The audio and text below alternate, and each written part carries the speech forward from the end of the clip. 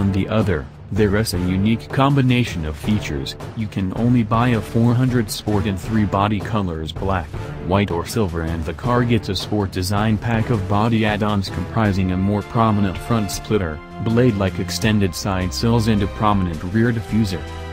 The black leather interior gets yellow double stitching on the seats and doors, and there is a 400 Sport logo on the seats, dashboard, steering wheel and door tread plates. The thicker rim, smaller diameter, flat-bottom steering wheel, normally an option, is standard. Anodized aluminum gearshift paddles make a good finished touch. On the road, the 400 Sport goes hard. The sub 5.0 seconds 0 to 60 miles per hour time is effortlessly delivered. With 339 pounds-foot of torque developed from 3,500 revolutions per minute, plus gear changes quicker than any mortal could make them, the car storms to 100 miles per hour and stays strong beyond that speed, with the engine emitting its characteristic smooth and surprisingly high wail, edgier as it gets into the lower 5,000 revolutions per minute range.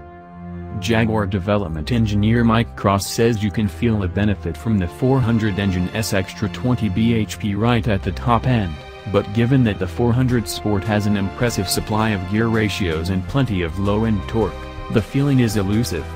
And the car is very nearly as fast if you let it change itself at around 5,000 revolutions per minute as if you redline it on the paddles.